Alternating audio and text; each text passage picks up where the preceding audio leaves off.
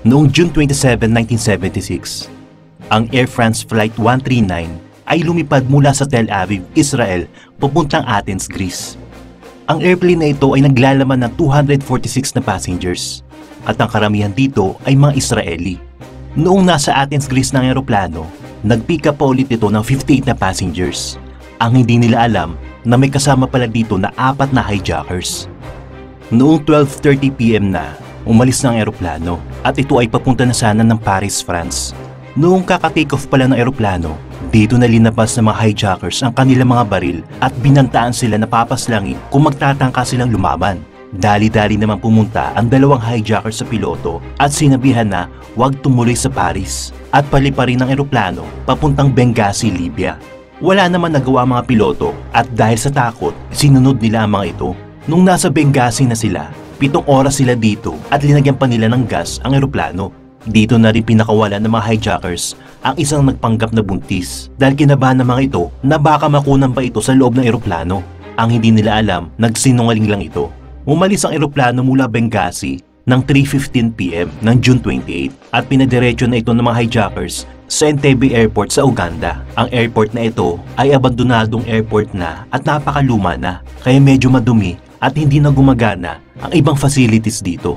Nung inilalabas ng mga hostages galing eroplano, nakita nila may mga nag-aabang na mga sundalo ng Uganda. Tuwang-tuwa naman ng mga pasahero dahil akala nila tutulungan na sila ng mga ito. Ang hindi nila alam, ito ay kasabwat ng mga hijackers. Dali-dali naman nagkamayan ng mga hijackers at mga sundalo at ipinasok na ang mga hostages sa airport. Maya-maya pa, tumawag na yung mga hijackers sa international media para sabihin nila ang gusto nila. Nag-demand sila ng $5 million na ransom money at gusto pa nila pakawalan ang 53 Palestinian na militante na nakakulong sa Israel at sa iba pang mga bansa. At kung hindi nila maibigay ang gusto ng mga hostage takers bago mag-July 1, papaslangin nila mga hostage. Nung malaman ng Prime Minister ng Israel ang hostage taking, tumawag agad siya sa President ng US para makiusap. Ang pakiusap niya, pakiusapan ng US President ang President ng Egypt na makipag-negotiate sa President ng Uganda. Hindi kasi makadirekta ang Israel sa Egypt dahil magkalaban ito. Nung makausap na ng US President ang President ng Egypt, sumagot naman ito na gagawin niyang lahat na makakaya niya para mapakiusapan si Idi Amin, ang President ng Uganda noong mga panahon na yon. Samantala, ang mga opisyalis ng Israel ay nagtatalo kung ibibigay ba nila ang gusto ng mga hijackers. Kung ibibigay ba nila ang $5 million at papakawalan ang mga Palestinian prisoners. Pero sinabihan sila ng US at Great Britain na wag nilang ibibigay ang $5 billion at wag pakawalan ng Palestinian prisoners. Dahil kung susundin nila ang gusto ng mga hijackers, sigurado madami pang susunod na ganitong pangyayari. Dahil ang iisipin ng mga kriminal, mangu-hostage na lang sila at makukuha rin naman nila ang gusto nila. Samantala, nakipag-usap ng Egyptian President kay Idi Amin pero nagmatigas ito at hindi pinakinggan ng President ng Egypt. Kaya ang ginawa ng President ng Egypt ay tumawag siya sa Palestinian Liberation Organization para humingi ng tulong.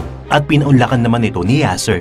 Ang ginawa ni Yasser, nagpadala siya ng mga negotiators sa Uganda kaso hindi ito hinarap ng mga hostage taker. Kaya nung malaman ng mga opisyalis ng Israel na ayaw makipag-usap o makipag-negotiate ng mga hostage taker at si Idi Amin, nakiusap sila sa mga ito na bigyan pa sila ng 1 linggo para makagawa ng paraan. Pero sinabi nila na inaasikaso na nila at hinahanda pagpapalaya sa mga Palestinian prisoner. Pumayag naman ng mga hostage takers 1 linggo na extension at bilang pagpapakita ng mga hostage taker na susunod sila sa mga mapag-uusapan, noong June 30, nagpakawala sila ng 148 na hostages na hindi Israeli at ito ay pinasakay sa eroplano na papuntang Paris. Kaya ang naiwan na lang ay 84 na Israeli na hostages, 10 French na hostages at ang nagpaiwan pa na 12 crew ng eroplano. Samantala, ang makamag-anak ng mga hostages ay nagpoprotesta na sa Israel government. Bakit daw hindi pa binibigay ng Israel government ang demand ng mga hostage takers para mapakawalan ng mga hostage? Pero walang sagot ang binibigay sa kanila dahil may iba silang plano. Ang plano ng Israel ay gawin ang isa sa pinakamalupit na rescue operation sa kasaysayan at ito ang top secret mission, ang Operation Entebbe, kung tinatawag nilang Operation Thunderbolt. Ang Israeli Defense Forces ang gagawa ng rescue operation. Kailangan na nila gumawa ng plano kung paano nila mare-rescue ang mga Israeli hostages dahil 1 week lang ang hiningi nila extension. Kaya nagpatawag ng emergency meeting ang Israeli Defense Commanders para bumuo ng strategy sa gagawin nilang pagre-rescue. Sa pagmi-meeting nila, inilatag nilang iba't ibang paraan ng pagre-rescue na maaari nilang gawin. Ang unang option nila, ang mga naval commandos ay mag-airdrop sa Lake Victoria. Ang Lake Victoria kasi ay malapit sa Entebbe International Airport kung nasaan namang hostages. Ang gagawin nila, pag nag-drop na sila sa Lake Victoria, doon nila hahanginan ng mga rubber boats. At dito sila palihim na sasakay papuntang Entebbe. Pag nasa Entebbe Airport na sila, dito nila papaslangin ang mga hostage takers. At pag na-rescue na nila mga hostages, magpapaalam na sila kay President Idi Amin para makauwi. Maganda sana ang idea na ito, kaso hindi sumang-ayon ng iba. Dahil ang problema nila, ang Lake Victoria ay tinitirahan ng mga libu-libong mga buhaya. At ang isa pa nilang problema ay si President Idi Amin. Hindi kasi magandang relasyon ni President Amin sa bansang Israel. Kaya baka pag malaman ni President Amin ang gagawing rescue operation Israel, ay baka patayin lang sila nito.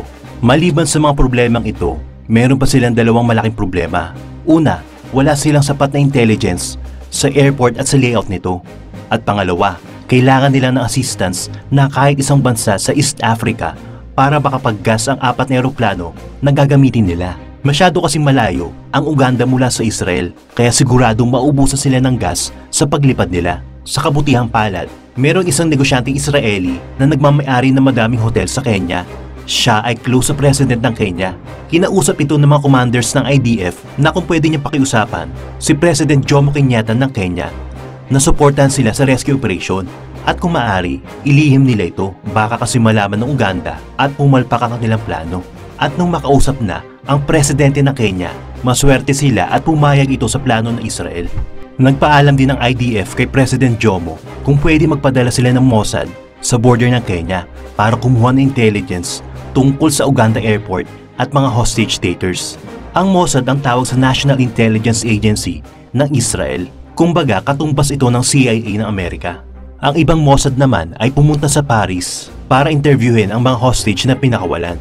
Ang isa sa mga hostage na pinakawalan ay dating sundalo. May matalas din siyang memory, kaya naibigay niya lahat ng information tungkol sa airport, kung anong baril ang gamit nila at kung ilan ng hijackers ang nasa airport.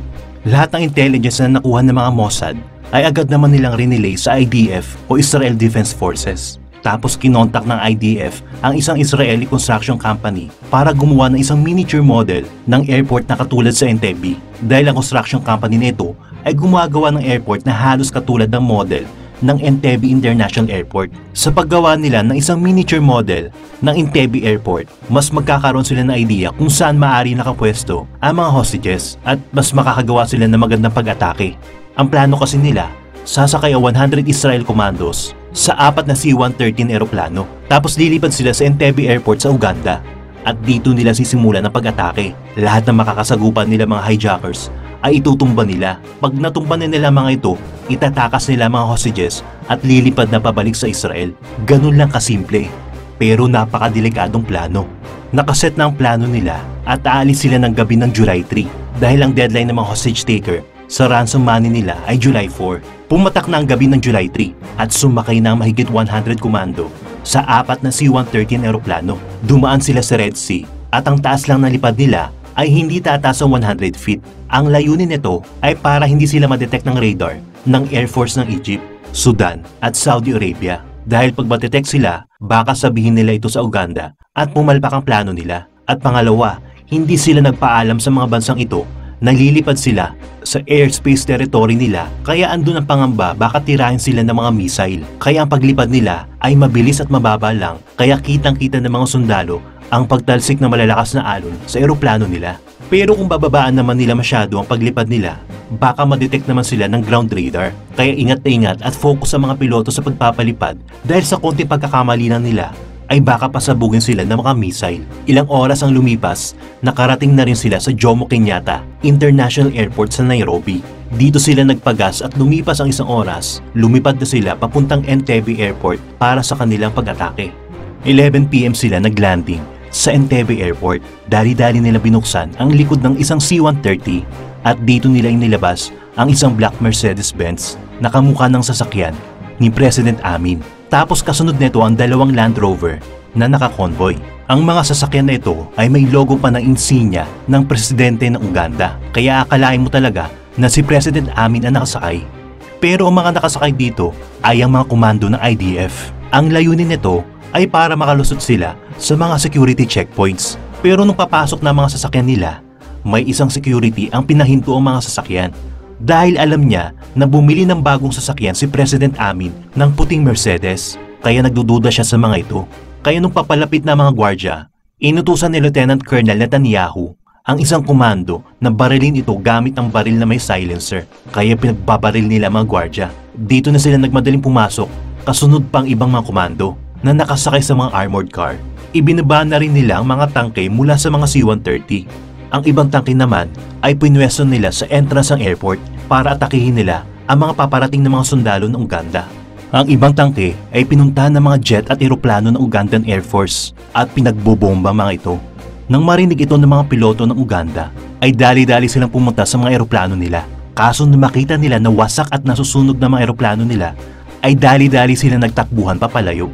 Dito na naglabasan ng ibang sundalo ng Uganda, pero hinarap sila ng ibang magagaling na mga komando. Ang ibang komando naman ay dali-daling pumasok sa building ng airport na may hawak na megaphone. Sumigaw sila sa salitang Hebrew ng, "Dumapa kayo! Dumapa kayo! Mga Israeli soldiers kami!" Sa kasamang palad, ang isang 19 years old na lalaki sa sobrang taranta ay napatayo. Kaya akala ng mga sundalo ng Israel, isa ito sa mga hijackers. Kaya binaril nila ito. Sa kasamang palad, agad itong nasawi. Ang ibang hostage naman ay talagang takot na nakadapa. Ang isang hostage taker naman ay hawak ang ibang hostages sa hallway. Tinutukan niya ang mga hostage ng AK-47. Pero nung marinig niyang paparating ng mga Israeli soldiers, pinatago niya agad ang mga hostages sa CR para hindi sila matamaan ng bala. Nung makita niya mga Israeli soldier, agad niya pinaputukan ng mga ito.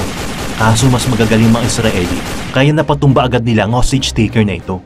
Pinunta agad ng mga komando ang mga hostages at tinanong kung nasaan pa ang ibang hostage taker. Tinuro ng isang hostage na nasa main hall ang ibang hijackers. Kaya ang ginawa ng mga komando, binuksan nila ang pinto ng main hall at hinagisan agad ito ng mga granada. Nung sumabog na mga granada, agad naman pumasok ang mga komandos at nakita nila ang mga sugatan na hijackers. Dali-dali pinagbabaril ng mga komando sa mga ito na agad naman nilang ikinamatay. Nang masecure na ng mga komandos ang mga hostages, hindi na sila nagsaya ng oras at hinatid na nila ito palabas papunta sa C-130. Ang ibang komandos naman, hinarap ang mga dumating na sundalo ng Uganda. Walang tigil sila sa barilan. Yung ibang sundalo ng Uganda ay pumunta sa control tower ng airport, kaya kitang-kita nila ang mga sundalo ng Israeli at agad nila itong pinaputukan. Kaya ang ginawa ng ibang komando na nagdadrive ng tangke ay ginawa nila itong pangharang para ma-shield ang ibang komando at hostages. At walang tigil na pinagbubomba ng tangke ang mga sundalo ng Uganda. Pinagbubomba din ng mga tangke ang nasa control tower, kaya nasawi ang mga nakatagong sundalo ng Uganda. Pero nag-counter-attack ang mga kalaban, kaya nasugatan ng 5 komando at napatay ang commander nila na si Lieutenant Colonel Jonathan Netanyahu. Sa sobrang galit ng mga komando, ginamitan na nila ng rocket-propelled grenade ang mga sundalo ng Uganda. Tapos sinabayan pa nila ng mga heavy machine gun, kaya agad naman nasawi ang mga kalaban. Nagmadali ng sumakay ang ibang hostages, ang ibang komando at binitbit nila ang bangkay ng commander nila sa C-130 at nagmadali na silang umalis sa Entebbe Airport. Ang buong pagre-rescue nila mula sa paglapag ng eroplano hanggang sa pag-alis ay tumagal lang ng 53 minutes. Pero ang pag-atake nila sa mga kalaban ay umabot ng 30 minutes. Sa kalaban naman, ang namatay ay 7 na hijackers, 33 hanggang 45 na sundalo ng Uganda at ang nasira naman nila ay 11 na jet fighters ng Uganda. Pero ang malungkot dito, 3 hostages naman ang nasawi at 10 hostage naman ang sugatan. Dumiretso agad sila sa Nairobi, Kenya dahil may mga nag-aabang na medical plane doon para gamutin agad ang mga sugatan habang lumilipad sila pauwi ng Israel. Ilang araw ang lumipas, nalaman na ng buong mundo ang malupit na rescue operation na ginawa ng IDF, pinuri ng Amerika at iba pang bansa sa West ang ginawa ng Israel. Pero yung makalapit na bansa ng Uganda, katulad ng Libya, Tanzania at Benin ay galit na galit at nagreklamo sa UN. Ang ginawa daw kasi ng Israel ay pwede maging sanhi ito ng digmaan, pero ang sagot ng Israel, ginawa lang nila nararapat dahil ang president ng Uganda ay nakikipag-ugnayan sa mga hijackers. Sinuportahan din ng Amerika ang sagot ng Israel. Si President Idi Amin naman ay galit na galit sa Kenya dahil sila ang tumulong sa Israel. Kaya binantaan niya ang Kenya na didigmain niya ang mga ito. Pero hindi na nagpatumpik-tumpik ang Amerika at nagpadala agad ito ng puwersa militar sa Kenya. Pinadala nila ang warship nila sa Kenya, kaya natakot si President Idi Amin sa Amerika. Kaya ang ginawa niya na lang, hinanting niya mga Kenyan citizen sa bansa nila at pinagpapaslang ang mga ito. Kaya yung ibang Kenyan citizen ay tumakas sa Uganda. 200 plus na Kenyan citizen ang nasawi sa kamay ni Idi Amin. Kung ikaw ang tatanungin, kung ikaw kunwari ang Prime Minister ng Israel, ganun din ba gagawin mo? O magbibigay ka na lang ng $5 million sa mga hijackers? Comment nyo lang sa baba.